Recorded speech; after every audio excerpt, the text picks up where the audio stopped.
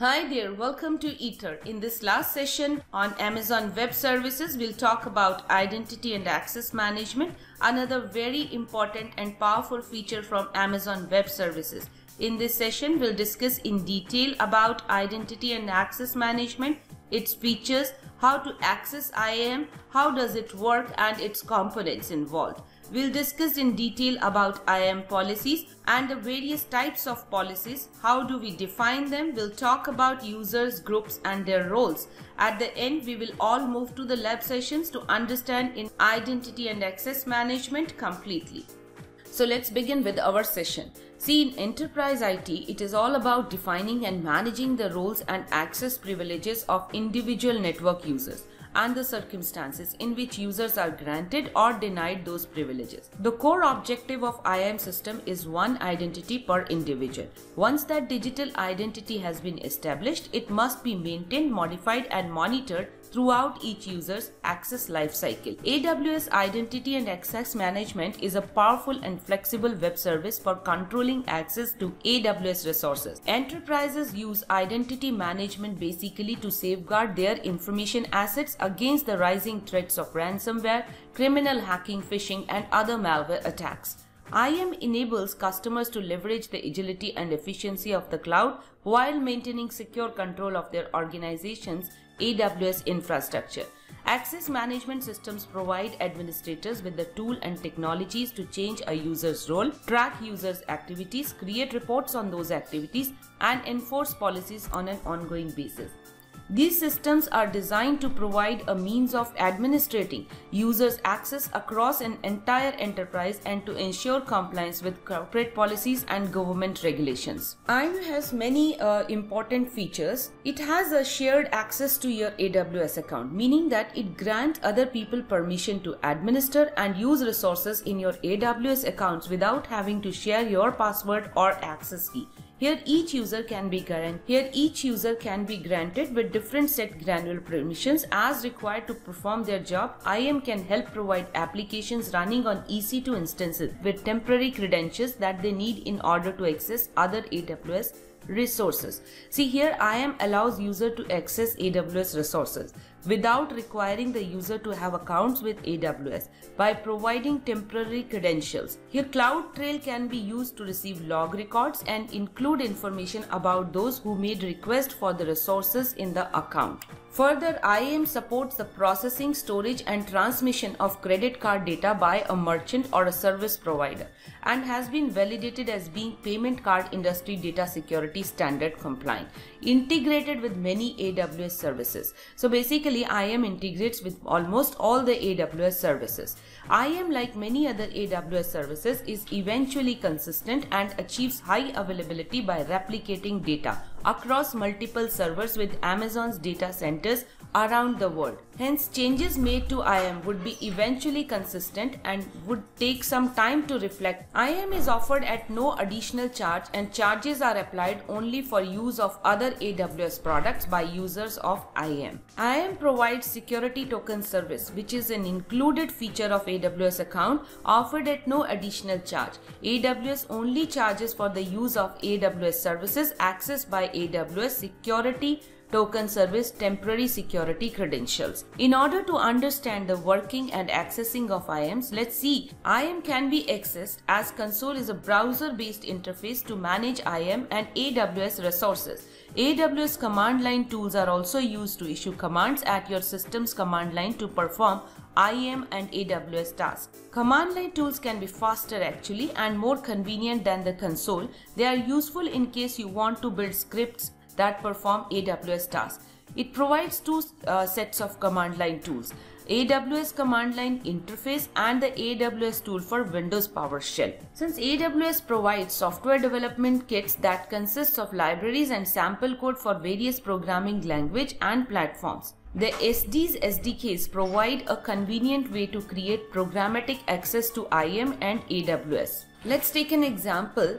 The SDKs take care of tasks such as cryptographically signing requests, managing errors and retrying requests automatically. IAM HTTP's API, user can access IAM and AWS programmatically by using the IAM HTTPS API. which allows the user to issue HTTP's request directly to the service. When user uses the HTTP APIs, he or she must include code to digitally sign request using credentials. Further, basically, IAM provides the infrastructure which is necessary to control authentication and authorization for your account and includes the following items. We'll understand these items one by one. These are principal, request and action. So, principal is basically administrative IAM user is the first principal and takes an action on AWS resource users and services can be later on allowed. Here all user roles, federated users and applications are all AWS principals. Whereas request is to access AWS console, the AWS API or the AWS CLI, principal sends a request to AWS. A request will have information like actions, basically operations that the principal wants to perform, resources upon which the actions are performed and principal information, including the environment from which the request was made. The principal, which is the requester here, is determined based on the authorization data. Also the environment data such as IP addresses, user agent, SSL enabled status or the time of the day. This information is determined from the request. And lastly, the resource data or data related to the resource that is being requested. After the information collected by request, AWS gathers this information into a request.context which is used further to evaluate and authorize the request. Hence, in authentication process, in order to authenticate from the console, you must sign in with your username and password. And to authenticate from API or CLI, you must provide user access key and secret key.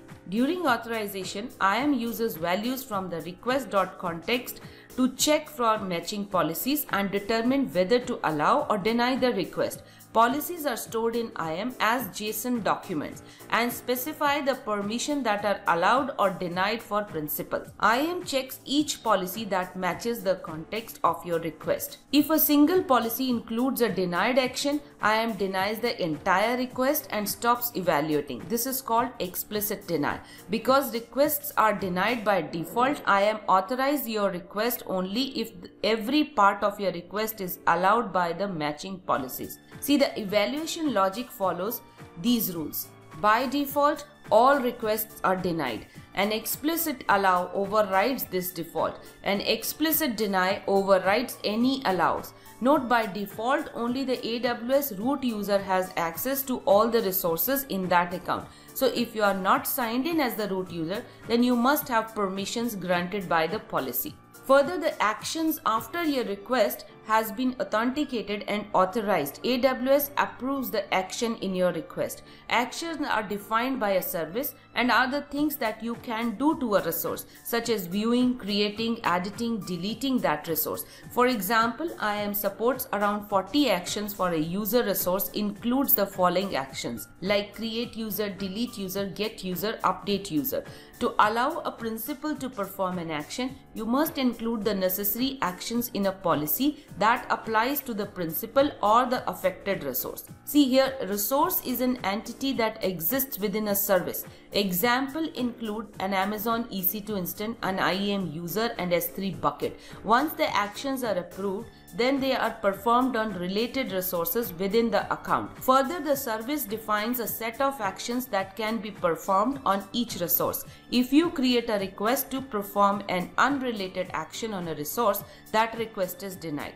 For example, if you request to delete an IAM role but provide an IAM group resource, the request fails. When you provide permission using an identity-based policy in IAM, then you provide permission to access resources only within the same account. If you need to make a request in a different account, the resource in that account must have an attached resource-based policy that allows access from your account. Otherwise, user must assume a role within that account with the permission that you need. We will all understand also all these things again in our lab session. See, permissions are granted based on the policy. So a policy is an entity in AWS that when attached to an identity or resource defines their permissions. AWS evaluates these policies when a principal such as a user makes a request. Permission in the policies determine whether the request is allowed or denied. Basically, there are two types of policies. One is identity-based policy and other is resource-based policy. We'll talk about both because on the basis of policy, IAM user roles are decided. So it's very important to know about these policies, when and where to use it. So let's talk first about identity-based policy. Identity-based policies are basically permission policies that user can attach to a principal or identity, such as an IAM user, role or group. These policies control what actions that identity can perform on which resources and under what conditions. Identity-based policies can further be categorized into two. One is managed and other is inline policy. So here managed policies are standalone policies. That means that the policy has its own Amazon resource name, ARN, that can be attached to multiple users, groups and roles in an AWS account and are not applied to the resources. IAM identities and technically AWS resources, you cannot attach a resource-based policy to an IAM identity. Here points which you need to remember for a managed policies are: managed policies allow reusability. Managed policies changes are implemented as versions. As new change to the existing policy creates a new version which is useful to compare the changes and revert back if needed. Moving further, we have two subcategories of this managed policy. One is AWS managed policy. These policies are created when managed by AWS. If you are new to using the policies, it is recommended that you start by using AWS managed policies. On the other side, customer managed policies. Managed policies that you create and manage in your AWS account. Customer managed policies provide more precise control over your policies than AWS managed policies. User can create and edit an IAM policy in the visual editor or by creating the JSON policy document directly. The inline policy whereas that you create and manage that are embedded directly into a single user, group or role. Deletion of an entity, basically user, group or role or resource, deletes the inline policy as well. So these are identity based policies. So further, our next is resource based policies. Let's see what are they. Resource based policies are JSON policy documents that is attached to a resource such as Amazon S3 bucket. These policies control what action specified principal can perform on that resource and under what condition. Resource-based policies are inline policies and there are no managed resource-based policies. The points which are important to remember about policy. Policies are stored as JSON documents attached to principal as identity-based policies or resource-based policies, which is a document basically that defines permissions. For writing policy in JSON, you don't need to know JSON. You can create JSON by tools available on internet. You can use any tool to create JSON. So let's again look at the what is contained in a policy. See, a policy documents include effect, whether the policy allows or denies access. It contains action, the list of actions that are allowed or denied by the policy. Resource, the list of resources on which the action can occur. The condition, the circumstances under which the policy grants permission. This field is always an optional field. A policy consists of one or more statements, each of which describes one set of permission. See, IAM policies live with IAM users, IAM groups and IAM roles. Here, IAM user is an entity that is created to represent the person or service that uses it to interact with AWS. For greater security and organizational, one can give access to your AWS account to specific users. So here we'll know about what is root user credentials. See, when you create an AWS account, you create an AWS account root user identity. When you use to sign into AWS, you can sign into AWS Management Console using this root user identity, that is the email address and the password that you provided while creating the account. This combination of your email address and password is also called your root user credentials. Whereas IAM users are users within your account, each user have its own password for access to the AWS Management Console. You can also create an individual access key for each user so that for the user to make programmatic requests to work with resources in your account, access key can also be created. See here, IAM user can also be created to generate an access key for an application that runs in your corporate network and needs AWS access. Further, you can federate those users who have a way to be authenticated into AWS. A user who has already logged in replaces his or her existing identity with a temporary identity in your AWS, and this user can work in AWS Management Console. Similarly, an application that the user is working with can make programmatic requests using permissions that you define. Federation is particularly useful in the cases if your users already have identities in a corporate directory. If your corporate directory is compatible with security assertion markup language, you can configure your corporate directory to provide single sign-on access to the AWS Management Console for your users. Further, if your corporate directory is not compatible with security assertion markup language, then create an identity broker application to provide single sign-on access to AWS Management Console for your users. In case your corporate directory is Microsoft Active Directory, then you can use AWS Directory Service to establish trust between your corporate directory and AWS. In case your users already have internet identities, then if you're creating a mobile app or a web-based app, then that can let users identify themselves through an internet identity provider like login with Amazon, Facebook, Google, or any other OpenID Connect compatible identity provider. The app can use federation to access AWS. Permissions are granted through policies. It is a centralized way to configure and manage a set of permissions that are created and then attached to user groups or roles. By default, IAM user cannot access anything in your account. See here, IAM groups are the collection of IAM user. Here user assigns permission to IAM group. All IAM users in the group inherit those permissions. Implicit delay of permissions applies to IAM groups as well. Whereas in IAM roles, defines the permission much like an IAM user. IAM roles do not have username password like an IAM user have. AWS credentials can be retrieved here like an IAM user credentials. The permission of an IAM role can be granted or assigned to an EC2 instance. IAM roles and instance profiles provide enhanced security because these structures provide temporary AWS credentials. These temporary AWS credentials are made available by EC2 metadata service. Let's move to the lab and understand the concepts better. First of all, you have to create a root account for AWS console. I have already an account, so I will log in into it and then will configure AWS IAM. You can find IAM service in Security, Identity, and Compliance Service section. Click on IAM. Now you are at IAM console. See at the region section it is denoting global, that means IAM is a global service. At IAM user link you can see a number, that number is your ID number. It will be required to log into the console. Let's customize it, so that it can be easy to remember. Click on Customize and I will give it name as Aether India. Now you can see the number is replaced with the name that we gave it right now. So our first step in creating IAM is to delete root access key if it is available.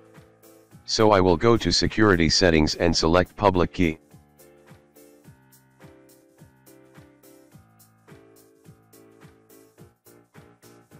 There you can find a key value. I will delete it and get back to the IAM console dashboard. As you can see earlier on the first option there was an error icon, now you will see a green tick over there. Now we have 4 more settings left to configure IAM.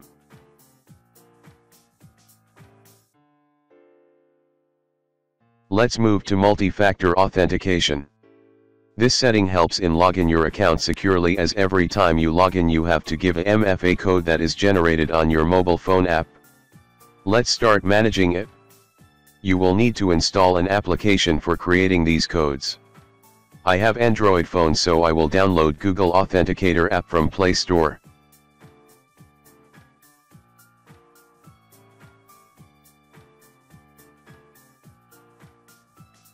I have already this app in phone. If you are new you have to install in your phone. When you have installed in your phone you have to click next on Manage MFA tab, it will generate a barcode box. You have to scan the barcode from your app, or you can also use the access key.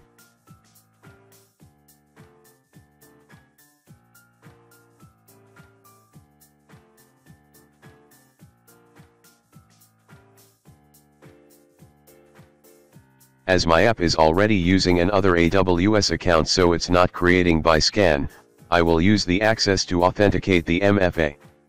I will copy the access key and will enter into my phone app with the account name, as you can see on your screen. Once it is done, it will generate codes, and on MFA console it will ask two authentication codes. First of all, enter the first code as you can see.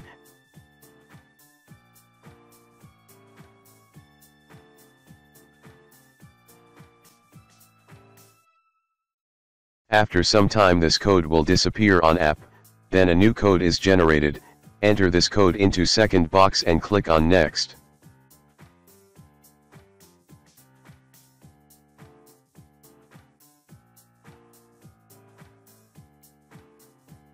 Now you have successfully created MFA. And when you go back to dashboard, you can see a green tick against the MFA.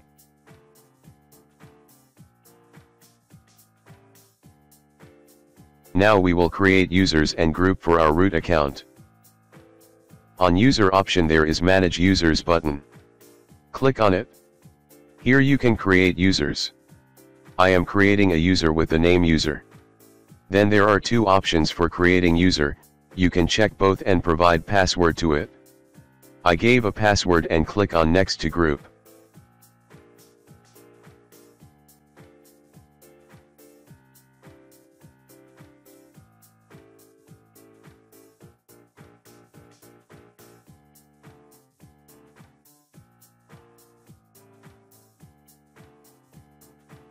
Every user is a part of one or more group. Here there is no group available. I will create a new group of developers and then you have to give group policy to it. In the policy name I will give administrative policy to it. You can provide any other policy as well depending on the purpose of group. After giving group policy, click on create group. It will create user and group for you.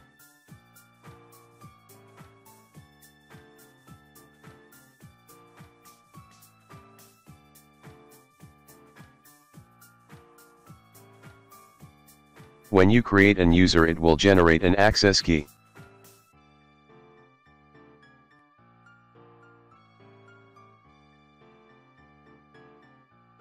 This access key is generated only once. If you lose it, you won't get it back. So it's better to download it and keep it safe. It will be used to login and authenticating your first time login.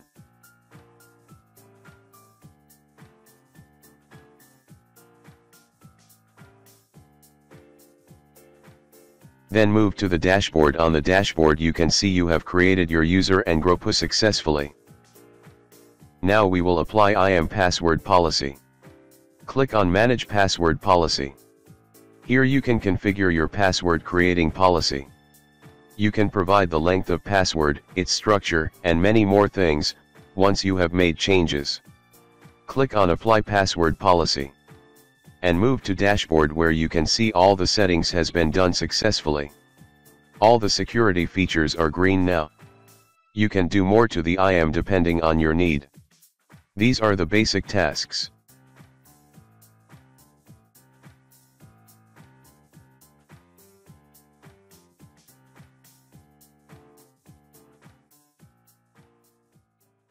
Hope you all had a very great lab session on Identity Access Management. So this was all about in our AWS sessions. The content covered in this entire video series is in accordance with Solution Architect Certification Exam. Thank you.